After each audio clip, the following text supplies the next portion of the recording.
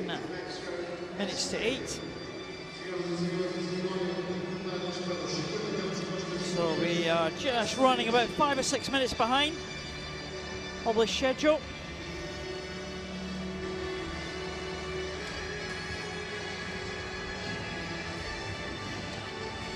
Probably not helped by us trying to encourage the in-house guys to extend the Italian national anthem. That didn't help really, did it? Well, they're sat right behind us, and they're very liberal with the way they press the buttons. Alan March for all your commentating in-house needs. But here, winning the bronze medal for Greece, STAMATOPOULOU.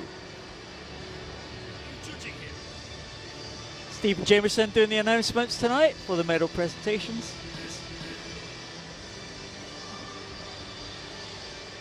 Pressing us all with these Greek pronunciations.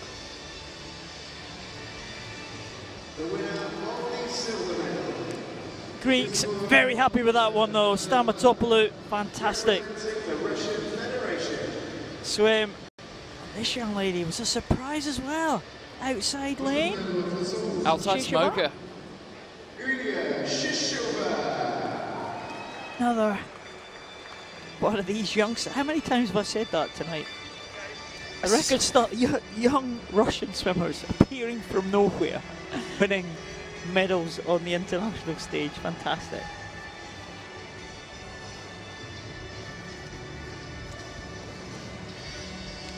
Well, a little bird tells me that the Chinese team have entered a massive swimming team into the Rio Paralympic Games, and well, we haven't really seen them with swimmers in the 1, 2 and 3 classification, but I wonder if they're going to turn up with a few surprises for people. They're a country that are very good at surprising people. Absolutely, very strong nation, China. Strong nation in world terms as well as European terms are Ukraine. Olga SVIDERSKA, 7 gold medals she had in the World Championships in 2013. And she's added a European gold tonight in Funchal.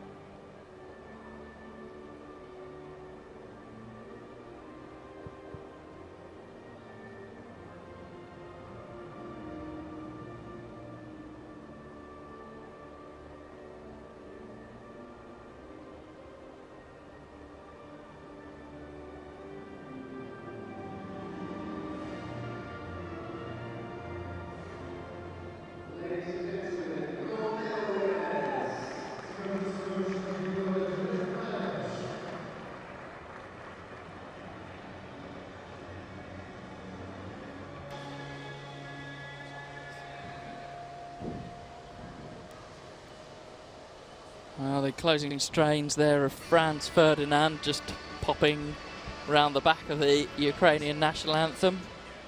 Takes you back, does it, Joes? Yeah, it does. Thought that faraway look in your eye. 1,000-yard stare.